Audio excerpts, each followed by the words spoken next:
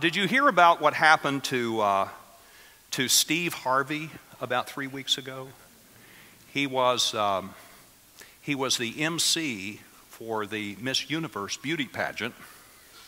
And when it came time to that climactic moment when he was to announce the winner of the pageant, Steve Harvey made a terrible mistake.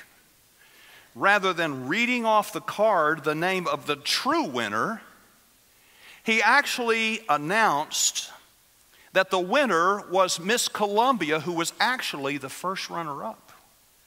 And so Miss Columbia went to the center stage and had the crown placed on her head when Steve Harvey realized that he had made a terrible mistake. And he said, "Wait a minute, I have to apologize." And he explained what had happened, and he said, "Now the true winner is actually Miss Philippines." Can you imagine a more embarrassing moment for a celebrity like Steve Harvey? I mean, he failed on primetime television. There's no hiding it. And I'm sure that for the years to come, they're going to replay his mistake over and over again.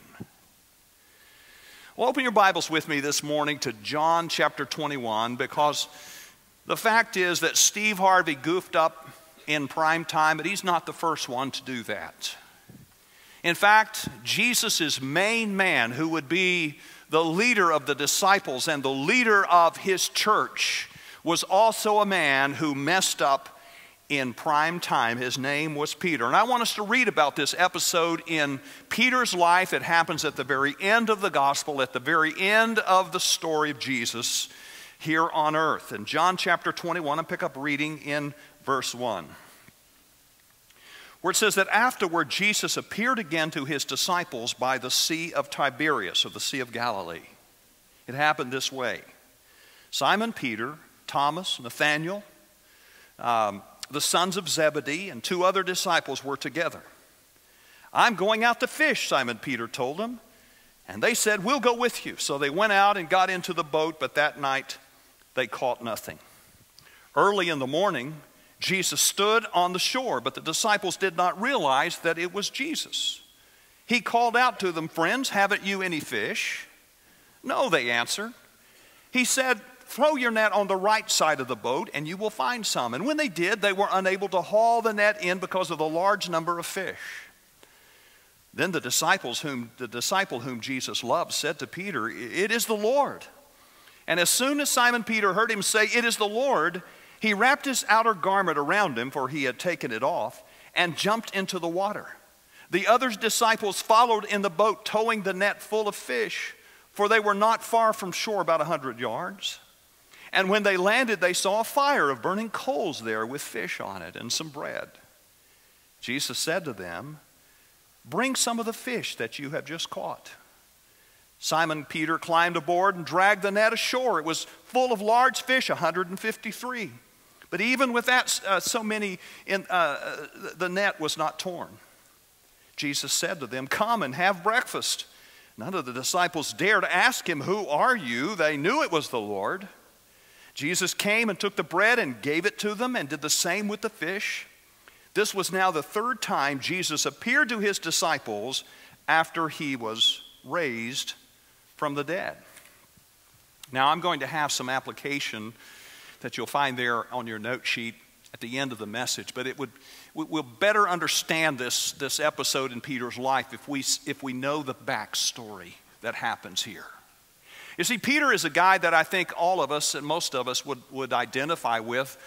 Not the Apostle Peter of the book of Acts, who performed mighty miracles and preached powerful sermons, but the Simon Peter of the Gospels. Simon was a guy who was rather impulsive. He was fickle. There were times that he spoke before thinking. He was prone to give answers and reactions that were wrong. There were times that his faith faltered and it got him into trouble. And as we're going to see in just a moment, he failed Jesus in prime time.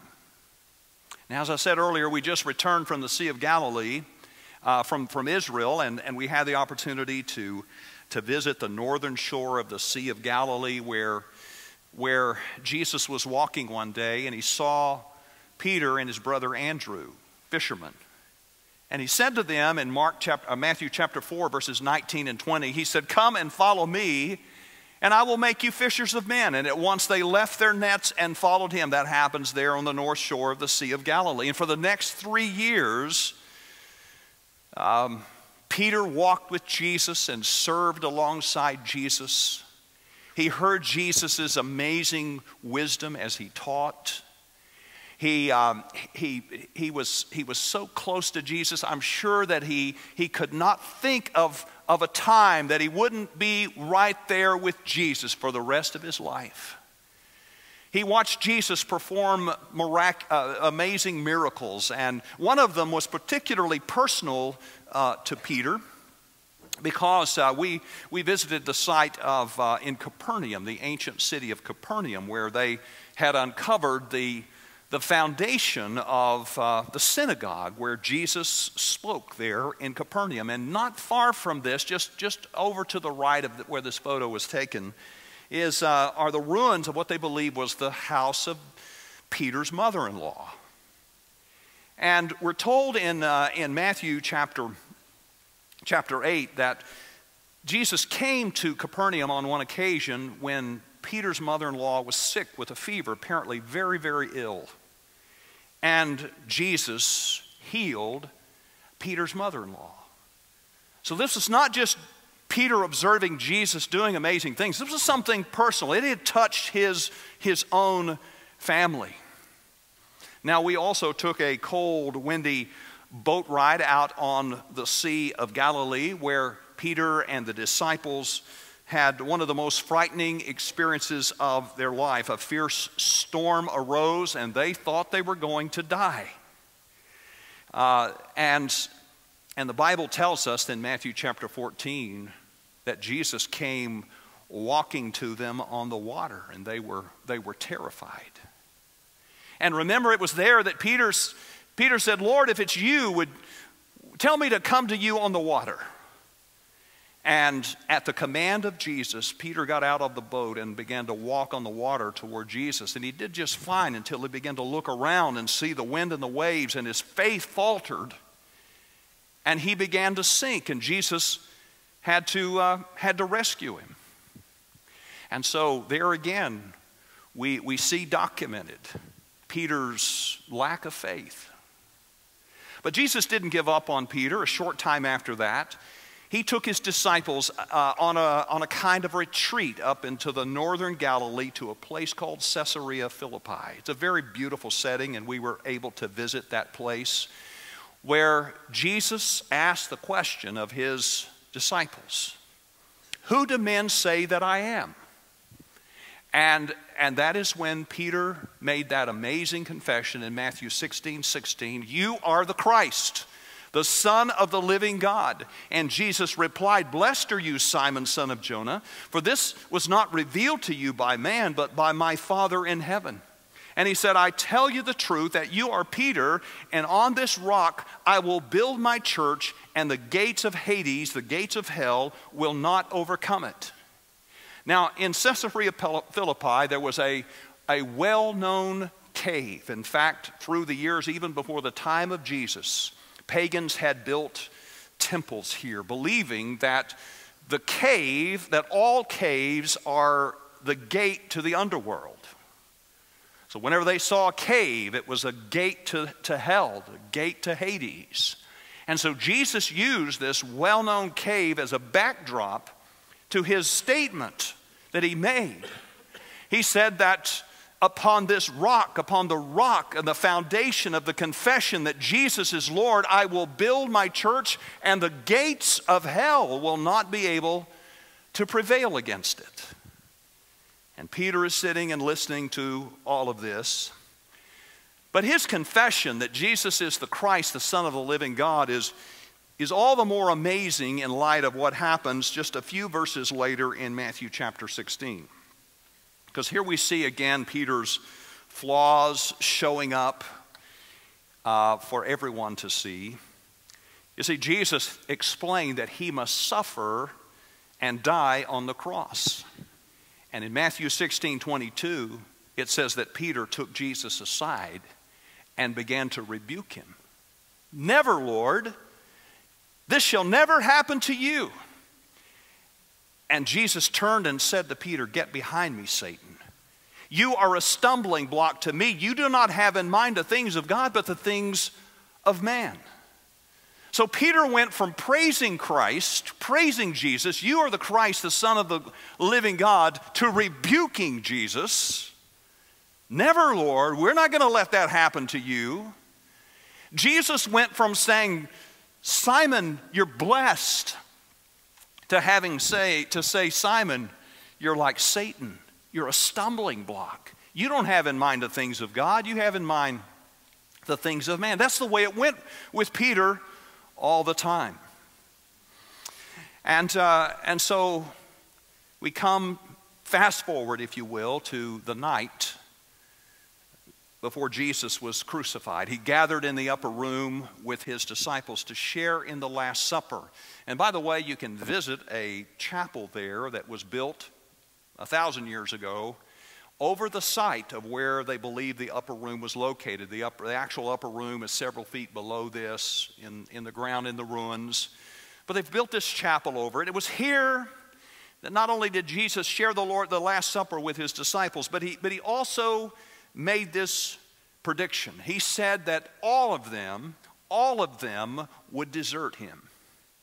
And in Matthew 26:33, Peter replied, "Even if all fall away on account of you, I never will." Now remember Peter. He often made statements before thinking about it. He was brash and abrupt. And so Jesus says to him in Matthew 26:34, "I tell you the truth, this very night before the rooster crows, you will disown me 3 times. Well, remember that because it's going to come back in a moment. After that, Jesus took his disciples to the Garden of Gethsemane to pray with them there. And we were able to visit the Garden of Gethsemane. In fact, we had a special private garden in which our group could pray together. We were there during the day. Jesus was there at night with his disciples. And you recall that Jesus went away by himself. He asked the disciples to stay back and pray. He went away by himself and he prayed that powerful prayer, "Father, if there's any way that this cup could pass from me, then let it be so. But nevertheless, may your will be done, not my will be done." And so Jesus came back and found his disciples sleeping. Matthew 26:40, and he said to Peter, "Could you men not keep watch? Could you not keep praying with me for 1 hour? And so there again, Peter fails in prime time. He falls asleep. Now I imagine that most of us have fallen asleep at some time or the other trying to pray. But I would dare say that none of us had it captured on video that would go viral on YouTube. But that's the way it was for Peter. It gets worse though. Later that evening, Jesus was betrayed by Judas. He was arrested by armed guards and taken to the house of Caiaphas, the high priest. And we're told that Peter follows along behind them and he stops in the courtyard to see what will happen. And it was there, you remember, that 3 different times people came up to Peter and asked him, aren't you one of those followers of Jesus? Don't you know Jesus? And 3 times he denied knowing Jesus. And after that 3rd time, he heard the rooster crow, and he remembered that that's exactly what Jesus said would happen. And his heart was crushed that he had failed Jesus so miserably, and it says that he went away and wept bitterly. Today, over the ruins of what they believe was the house of Caiaphas, they have built this beautiful plaza, and there's a statue there, a sculpture of Peter's denying Jesus 3 times. Now, I would venture to say that we probably have not outright denied Jesus, but certainly there have been times that all of us have been ashamed to speak up for him and stand up for him. But I would dare say that no one ever erected an altar or a monument to our betrayal and denial of Jesus. But here it is.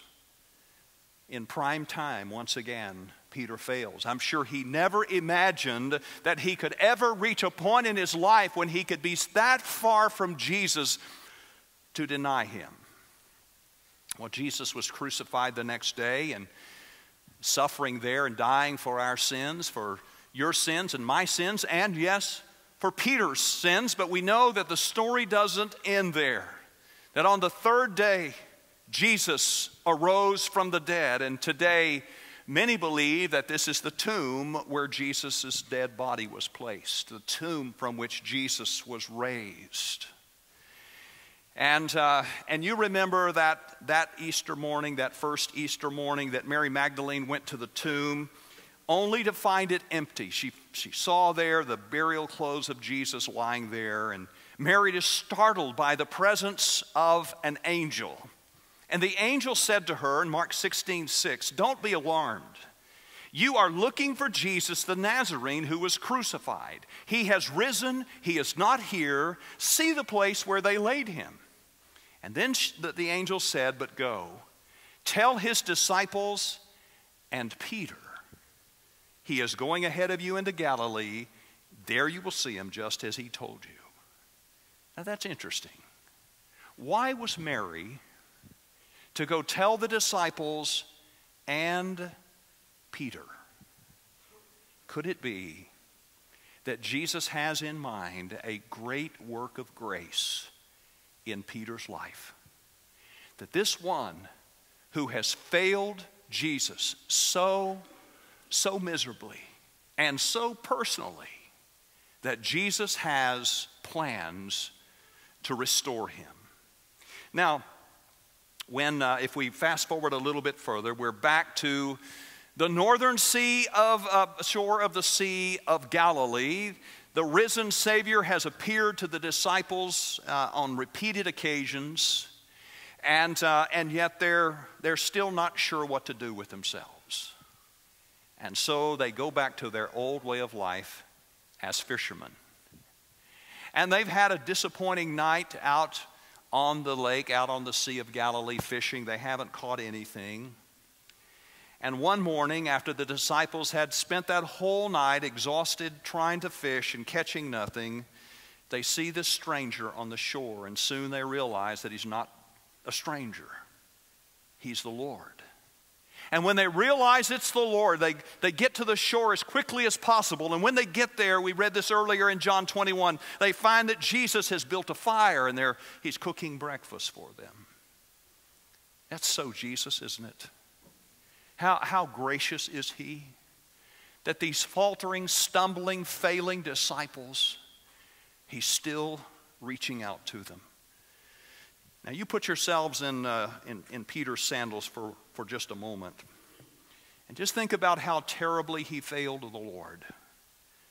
To deny and disown Jesus not once, not twice, but 3 times. And I'm sure even though Jesus has appeared to him alive, I'm sure that Peter must have wondered, is there any place for me in Jesus' plans? Does Jesus really want a relationship with me? I failed him so miserably. I've done such a terrible, disgraceful thing. Is there any place in Jesus' life and ministry for me?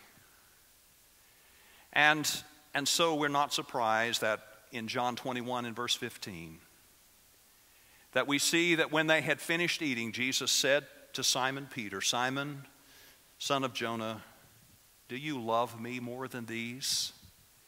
"Yes, Lord," he said, "you know that I love you." And Jesus said, "Feed my lambs." He repeats this 2 more times. Now just think about that. How many times did Peter deny Jesus? 3 times. How many times did Jesus give Peter the opportunity to confess his love?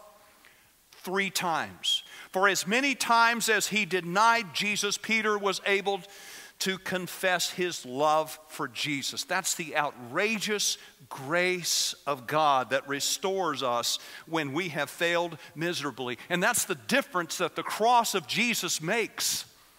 That he took our sins upon himself. He became sin who knew no sin, that we might become his righteousness. And through the death of Jesus on the cross of Calvary, this kind of restoration, this kind of forgiveness, this kind of new life is possible for all of us. Amen? Now, there are several things in this story that amaze me about Jesus. First of all, I'm amazed that Jesus comes to us in our failures. You know, so often we think, well, I've messed up, I've sinned, I failed, and so I just need to kind of stand back away from Jesus and wait till I get my act together and clean myself up, and then I'll come to Jesus. But do you understand, friends, that Jesus comes to us in our sin and in our failures? His is a pursuing, relentlessly pursuing love. And I want you to just remember this, that Jesus loves us even when we have failed him. He loves us even when we have failed him. But there's something else that amazes me about the Lord in this story, and that is, with Jesus, no failure has to be final. No failure has to be final. Do any of you watch hockey? Any of you hockey fans? You're weird.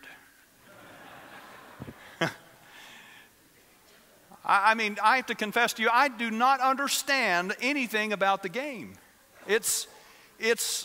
I don't understand the game. I don't understand the rules. To be honest with you, half the time I can't even figure out where the puck is on the ice. I'm not very good at watching hockey. But there's one thing I do understand about hockey, and that's the penalty box. Because the fact is that if you commit a certain kind of foul, you get put in the penalty box for a certain number of minutes. And for that period of time, your team is playing shorthanded. But the fact is that they don't put players in the penalty box for the whole game. And Jesus doesn't want you staying in the penalty box. And some of you have just kind of put yourself there and you thought, well, I messed up in my life, and so I'm just going to have to, I'm going to have to ride in the second class part of the plane for the rest of my life. And there's really no place for me in Jesus' plans or Jesus' purposes. But let me just remind you of this, that your failures don't have to define you for the rest of your life. Rather, they can refine you for the best of your life. That's the power of the grace of God through his Son, Jesus Christ. And just a few weeks later, Peter would stand before throngs of people who have gathered in Jerusalem for the Feast of Pentecost. The Spirit of God has just fallen on the disciples, on the new church, and guess who God chooses as the main spokesman to preach to that crowd? This man who sinned, who failed in prime time. That's the outrageous grace of God. There's something else here that amazes me about Jesus. And that is that with Jesus, there's always a way back from here. There's always a way back from here. Now you may think that you've gone so far down the wrong path, so far down the wrong road, that you're just going to stay on that road forever. The fact is that the way it is now doesn't have to be the way it will always be. There's always a way back from here with Jesus. Wherever you are, whatever path, wrong path you've gone down, he will show you the way back. And so there on the northern shore of the Sea of Galilee, Jesus gave Peter the opportunity to confess his love. And then after all of that, he says to Peter again, John 21:19, follow me. Follow me. That's the same thing Jesus said to Peter at the very beginning of the journey. When he met him there on the shore of the Sea of Galilee 3 years before, he said to Peter and Andrew, follow me and I will make you fishers of men. And after 3 years of Peter messing up and faltering in his faith and all the other things and denying Jesus 3 times, he comes back to say to Peter, follow me again. There on the northern Sea of Galilee, probably very near where Jesus first called Peter, there is a sculpture of Jesus restoring Peter. Just like there's a sculpture in Jerusalem where Peter denied Jesus. That was not the last word, the final word in Peter's life. Your failure doesn't have to be final, doesn't have to be fatal. That's the outrageous grace of God. Now I want to ask you to bow your heads with me, please.